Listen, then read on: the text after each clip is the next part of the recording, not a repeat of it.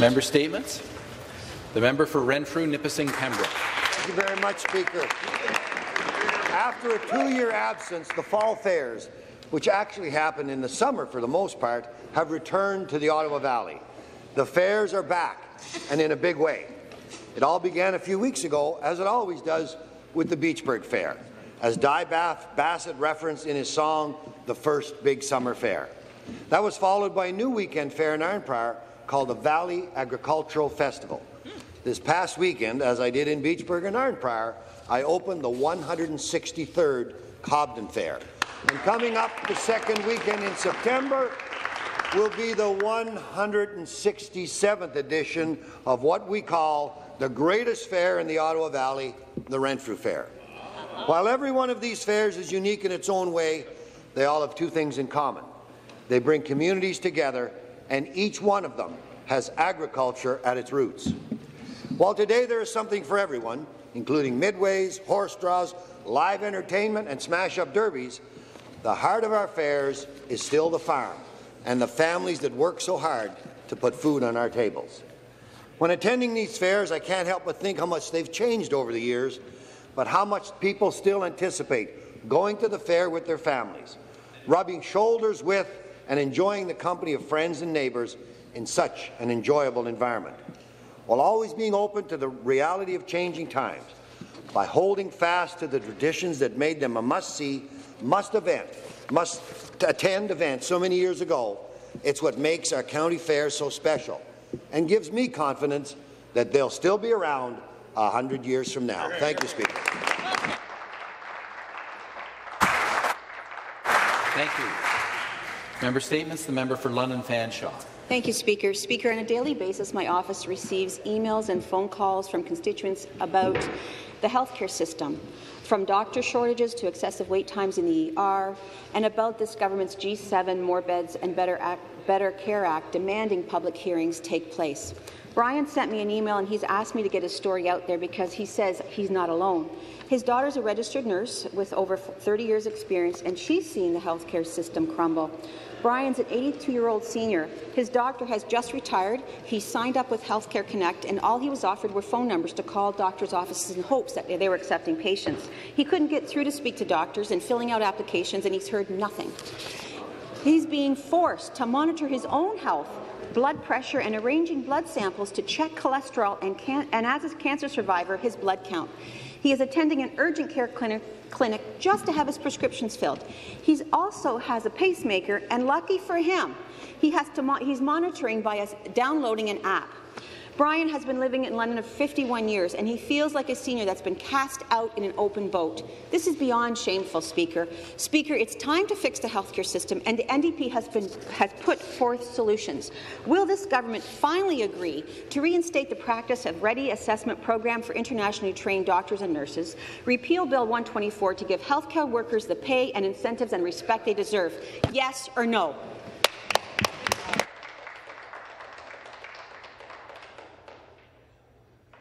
The member for Newmarket, Aurora. Speaker, I rise in the chamber today to inform you of an important organization in my riding of Newmarket, Aurora, that is making a positive impact on the lives of seniors. It is called the 108 Health Promotion Association. It is our local Chinese community organization. Their president, Mr. Nan Zhao, named it 108 as he wants to help their members live to 108 years of age.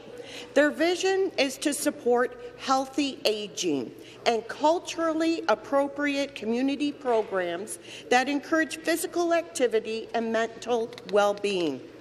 Current programming includes yoga, health-related workshops, singing and dance clubs, as well as seasonal vegetable cultivation workshops, and a training course on preventing elderly from falls.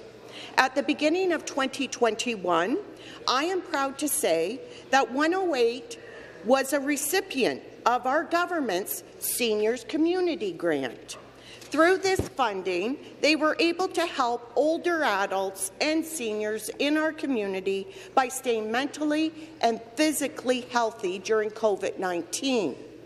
They transformed their programming to a digital format to continue social interaction within the community of 2,000 plus seniors, promoting healthy and safe engagements. This past Saturday, I was honoured to be invited to the 108 Family Bonding event. There was a barbecue, a dragon dance, as well as Chinese waist drum dance, and many other forms of entertainment for the entire family. Seniors are and will always be important members of our communities. We must take care of them and each other as we grow as a province. Thank you. Thank you very much. Member Statements. The member for Nickel Belt.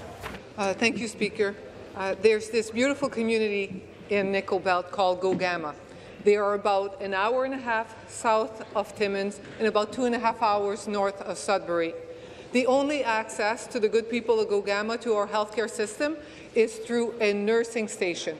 The nursing station has been there for a decade, giving all of the residents of Gogama, I must tell you, though, that over 60% of them are over the age of 65, and they gain access to our healthcare system through the nursing stations.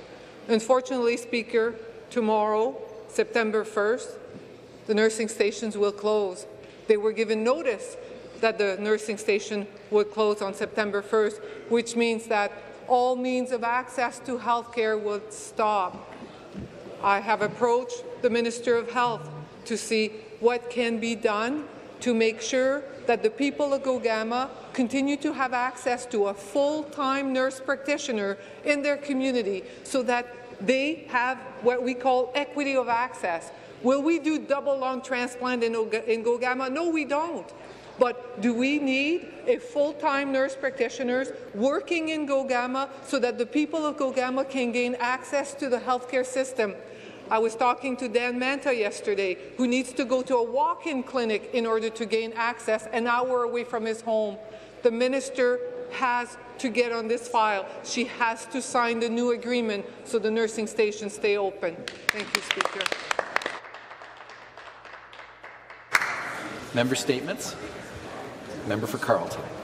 Thank you, Mr. Speaker. Mr. Speaker, it's with a heavy heart that I rise today. On August 19, 2022, Jerry Couts, father, grandfather, friend, colleague, and one of my closest mentors, passed away peacefully and quickly at the age of 84 in Ottawa. Jerry will be lovingly missed and cherished by his daughter, Cammie Ritchie, and grandson, Marshall Ritchie. Jerry's many friends and colleagues will remember the memories of happy times together for years to come. Jerry was born in Winnipeg and grew up in the southern Manitoba town of Ridgeville. In 1956, he entered the Royal Roads Military College as a naval cadet, moving on to the University of Manitoba, where he received his bachelor's degree in electrical engineering. After a wonderful career in the military, Jerry's second career was spent in international marketing, where he conducted business in over 40 countries. He retired in 1998 to help care for his wife, Edna May Eddie Couts.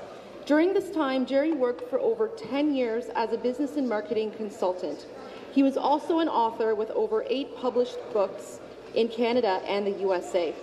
His golden years were spent happily helping and sharing his vast business knowledge and support, sitting on local committees, assisting local businesses, building and organizing community associations, and volunteering his time and services to charity events, including assisting me on my campaign as part of my election campaign committee team. He was an active and dedicated member and pillar in the Greeley area and beyond. To Cammie Ritchie, his family, and the entire Greeley community on this loss. My condolences. Member Statements. The member for Davenport. Thank you, Mr. Speaker. This week, I had the great pleasure of dropping off my second child to university.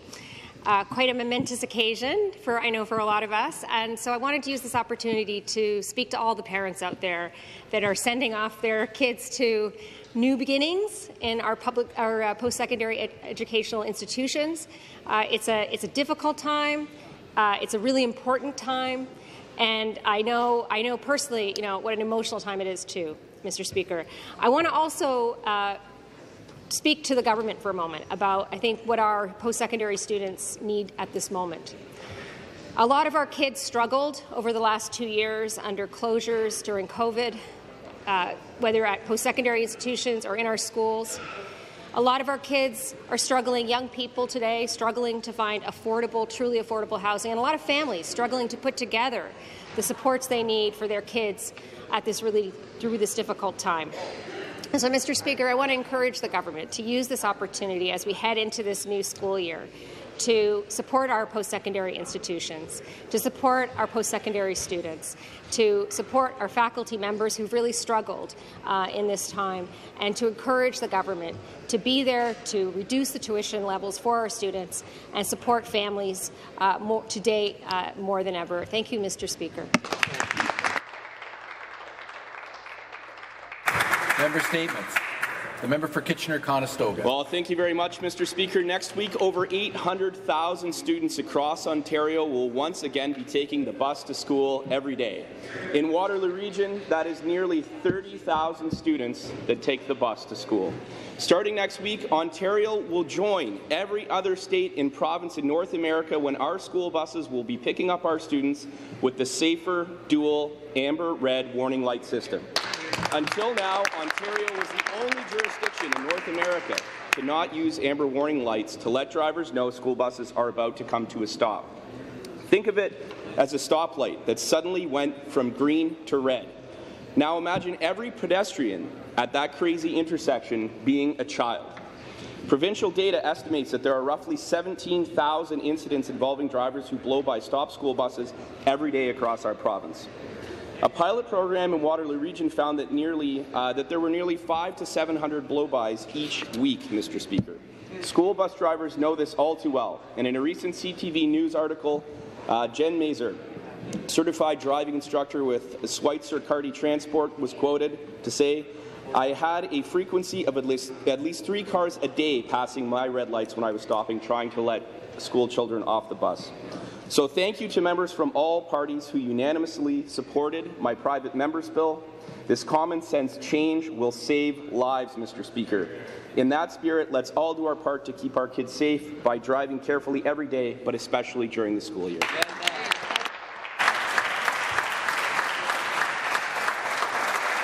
Thank you. Member statements. The member for Haldimand, Norfolk. Speaker, I rise today asking the government to end the patchwork of approaches to in-person learning at colleges and universities. Several families impacted by recent policy changes, as some schools have contacted my office. These families are aware rules are to be followed, but question why these policies were not advertised prior to acceptance letters being issued. These institutions knowingly accepted tuition payments between the beginning and middle of August, and then last week changed the rules. Remember playing games with the kids who changed rules partway through? Speaker, it's inappropriate, it's irresponsible, and I would go as far as to say it's disingenuous. Even for those students who wish to comply, the timing may make it difficult. Instructions issued by the Office of the Chief Medical Officer of Health, which made COVID-19 vaccination policies mandatory in post-secondary institutions, were revoked on March 1, 2022. Speaker, I question why some institutions are adding stress to the lives of students at a time when they are already anxious. Why is Western University the only Canadian university mandating boosters? I know the government will say it does not meddle in the everyday operations of publicly supported institutions. However, government has, in the past, waded in to correct patchwork policies, especially at the municipal level. These young people are our future leaders. These are the same young people who have missed out the past 3 years. These students need assurance the rules will not continue to change. Speaker, I call on this government to ensure Ontario students are treated fairly and consistently, no matter where they choose to learn in Ontario. Speaker, I also wish all students across the province all the very best this school year. Thank you. Thank you. Member statements. The member for Essex.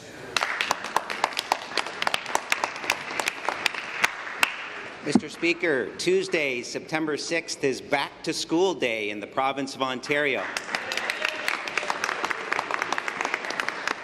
We have over 2 million elementary school students and secondary school students who are going back to school after 2 years of pandemic disruptions that they went through with their parents. Now is the time for us to get back to normal. I want to thank the Minister of Education on behalf of parents like me and parents across the province for making it absolutely clear that we want our kids in school, in person, full-time, with sports and a full array of extracurricular activities. We want for our children the full school experience.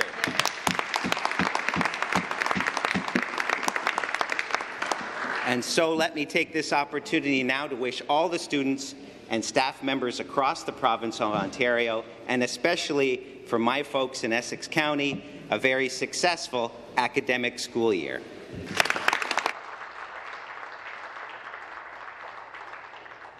Thank you. Member statements. Member for Ajax. Thank you, Mr. Speaker. I rise today to say it's an honour to represent the people of Ajax. This past weekend, I had the privilege of attending a family fun day put on by the Islamic Society of Ajax.